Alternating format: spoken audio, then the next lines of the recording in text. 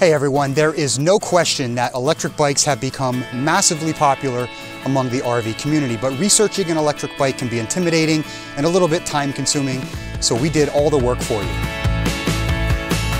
This is not going to be a video about why you need an electric bike or even, for that matter, which brand you should purchase. What I want to do with this video is give you enough information so that you're educated and ultimately you know how to find the best e-bike that fits you and your lifestyle. And because this is an e-bike guide for RVers, we're also going to talk about how to secure them when you're on the road and also how to transport them. There will be a clickable chapter list down in the video description below if you want to skip ahead to a specific chapter. Okay, the broad definition of an electric bike, it's basically the same as a mechanical pedal bike, except it's got a battery, which supplies power to a controller, which is essentially the brain of the entire electrical system, which then distributes electricity from the battery over to the motor. The motor assists the rider as they pedal. Yes, there are hand throttles that you turn and the bike just goes, no pedaling required. But that is not an option on every electric bike. So first, to understand the drive options on an electric bike, it's easiest to look at the class of the bike. There are three classes of e-bikes: Class 1, Class 3, and Class 2. I know they're in a strange order, but let me explain. Let's start with Class 1. Class 1 is a pedal-assisted bike. A pedal-assisted bike means you have to pedal to activate the motor. At 20 miles an hour, the power is cut from the motor and will not re-engage while you are pedaling until you fall below 20 miles an hour. It's a very strange feeling the first time you ride a pedal-assisted bike, but very cool nonetheless. Class 3 is also a pedal-assisted bike,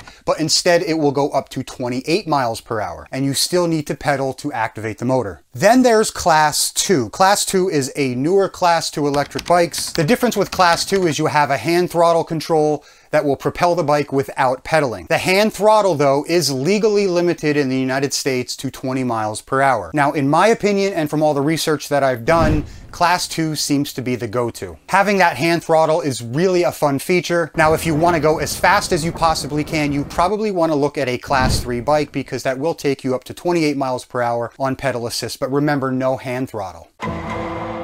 Every state has different laws regarding where you can and cannot ride an electric bike. Some states will require you to wear a helmet, while there's also restrictions on where you can ride an electric bike based on the class of the bike. I can't cover all 50 states in this video, but it is worth mentioning so you're aware. I'll put a link to a resource down in the video description below, and finding more resources specific to your state shouldn't be that difficult. So you've decided on which class of bike you want to get, so let's first take a look at frames. One of the most important decisions when choosing an electric bike is knowing exactly where you want to ride. There are mountain bike style frames, cruisers, all-terrain, commuters, step-throughs, city bikes, trikes, and even folding frames. There's a lot of options, and as you research electric bikes, the product description will tell you what terrain that bike is made for, so there's no reason to spend a lot of time in this video going over all the frames. I do, however, want to mention one very important thing in regards to frames. E-bike manufacturers will list a recommended rider's height range for each model. Knowing the ideal rider's height range for each model is critically important because think about it. The bikes you bought in the past, you probably bought from a store. You were able to hop on them and test them out. Chances are you're most likely buying an e-bike online, so you're never going to test ride it. So check the recommended height for the models that you're interested in. Now, you may have to look at a couple different e-bike manufacturers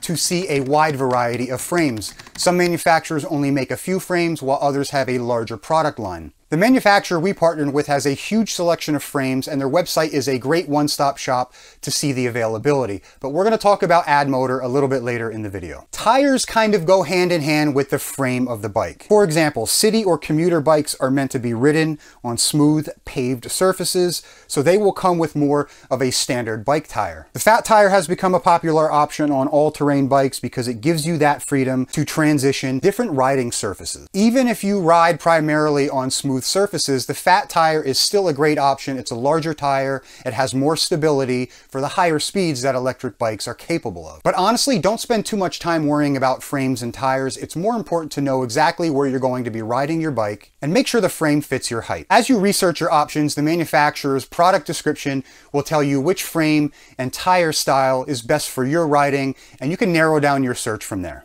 Next, we'll talk about what to look for in a battery. So e-bike battery specs: voltage, amp hours, and watt hours. The higher the number, the more efficient of a battery you will have and the longer it will last. There's no need to dive into the science of why. I think it's more important for this video to explain the industry benchmarks. That way you have an idea of what's good and what's not good. The most common battery sizes are 48 volt and 52 volt. The 36 volt batteries have kind of fallen out of favor since they just can't compete with the 48 and 52 volt batteries that are coming standard on most bikes today. So if you have a choice, go with the 52 volt battery, but if the bike you really want has a 48 volt battery, there's no need to worry, it's still a great sized battery. Amp hours is another rating worth looking at. It's going to give you a good idea of how long your battery is going to last on one charge. Think of it like a gas tank. The industry standard is set around 10 amp hours. 15 amp hours is really good, and anything above that, like 17.5 amps or 20 amps, is great. Watt hours will essentially tell you how far you're going to be able to travel on one charge. This is determined by multiplying the voltage by the amp hours. The low end these days is around 480 watt hours, while the upper end is around 1,000 watt hours. The manufacturer of the battery, or should I say cells, is also important to look at. But a lot of sources I've researched said if you find a battery with a recognizable name like Samsung, Panasonic, or LG, you're getting a quality battery. If the battery is removable, you have more options and places to charge that battery. Also, batteries not being used over the winter should be stored in a climate-controlled, dry environment. So if your battery is removable, you can leave that in the house while your bike is parked in the garage. It also makes for a safer haul on a bike rack, for example, if you don't have a battery attached to the bike. Locking batteries are also important. On average, they'll cost you about $650. And even if your bike is locked to a rack and the battery is not locked, your battery can still be stolen. So in summary, look for a battery that is both removable and lockable. Let's talk about the e-bike motor. Higher watts mean more power, faster response, and a better ability to climb hills at speed. It's easiest to understand watts if you think of them like horsepower on a car. Now, all the research I have done, I would recommend getting a motor that has at least 500 watts, especially if you weigh in the 250 pound plus range. Torque is also important when researching e-bike motors. Torque on e-bikes is measured in Newton meters, and more torque means more power and more powered assistance while pedaling. Road bikes should come in between 30 and 40 Newton meters, while heavier bikes like trail bikes and cargo bikes should measure in around 80 Newton meters. So I think that's a good list of features to start with to determine which e-bike may be best for you. Some other noteworthy accessories are lighting if you will be riding while the sun is down, fenders and luggage racks if you're carrying extra equipment, and the braking and gear systems, Tektro and Shimano being two of the most popular manufacturers respectively. These are also good components to compare against different e-bike manufacturers and different price points because they don't always all come on every bike. Okay, hopefully you're learning something about e-bikes, so let's talk about purchasing a bike. If you buy an e-bike online, you're most likely going to have some minor assembly. The most common parts of an e-bike that you'll need to assemble do not require technical background to complete. You won't be installing things like the electrical system, the brake system, or the cassette. Some of the things you will have to assemble is usually just the front wheel, the handlebars, the seat, the fenders, and the luggage rack if it comes with one. If you maintain and repair your RV, you should have no problem finishing the assembly of an e-bike. So we chose to go with the company Addmotor for our electric bikes, and I'll talk about why in a second. I want to go over a couple of the features on my bike. This is my M550 P7,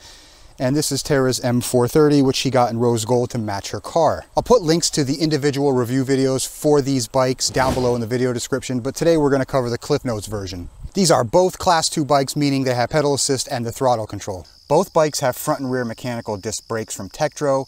Both are also fat tire bikes, a 7-speed Shimano Altus gear system. The front suspension forks are lockable.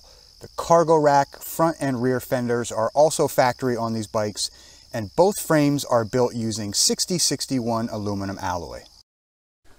Okay, now over to the electric components of the bike, and this is where I really want to give kudos to Addmotor. All of these components on our bikes meet or exceed the specs that we talked about earlier in the video. It's a 48 volt, 17 amp hour, removable and lockable Samsung battery, a 750 watt motor, a display that is easy to read. It even has cruise control. Front headlight and rear tail and brake light, all standard equipment, and that's one reason we chose Addmotor. Second, Addmotor is a full line manufacturer. I had tons of frame and tire choices on one site. Tara chose the M430, which is a cruiser bike because she won't be riding as aggressively as me. This model is a step through, meaning it's easy to get on and off the bike and comes with comfortable cruiser style handlebars. Additionally, Addmotor gives you a large selection of colors. Now that may not be the most important spec to some people, but it is a nice option to have because most manufacturers only give you the option of 2 or 3 different colors. I'll put a link to Addmotor's website down below in the video description. They have a sale going on right now. Most of the sale prices are anywhere from $200 to $600 off. I'll also put a discount code down below so you can get an additional 5% off any bike that is currently $14.99 or higher. And that 5% is on top of their current sale prices. The discount code will be valid through September 10th, 2022. Shipping is free, and the folks at Addmotor have been a pleasure to work with, and we could not be happier with our Addmotor electric bikes.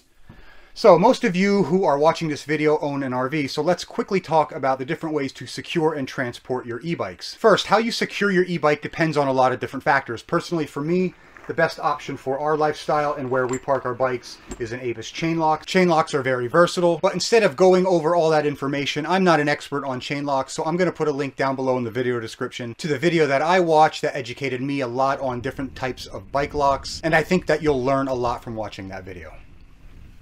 So transportation of an e-bike is dependent on the type of RV that you own and also how many e-bikes that you have. If you own a travel trailer, you have rear bumper options, a bike rack above the propane tanks on the front of the RV, truck bed options as well. If you have a fifth wheel, your truck bed options are basically eliminated. Same with a motorhome, so you're probably looking at a rear bumper bike rack. You also have the option to transport your e-bike inside the RV, which can be a little bit tricky, but it is an option that a few RVers are using, and that's where the foldable frame bikes come into play. I have not decided on how I'm going to transport my e-bikes yet. It's probably going to be a truck bed option, but that's for another video down the road. There's a lot of options, and this is something that you're going to have to research a little bit on your own, but it is important to understand that e-bikes are heavier than standard bikes. The other thing that's important is if you're using a bumper rack for your e-bikes, you want to make sure that bumper can sustain the weight of that rack and the additional weight of those e-bikes. Next, we're going to take the e-bikes out on the road, but if you enjoyed this video, please hit that like button down below, and if you want to see more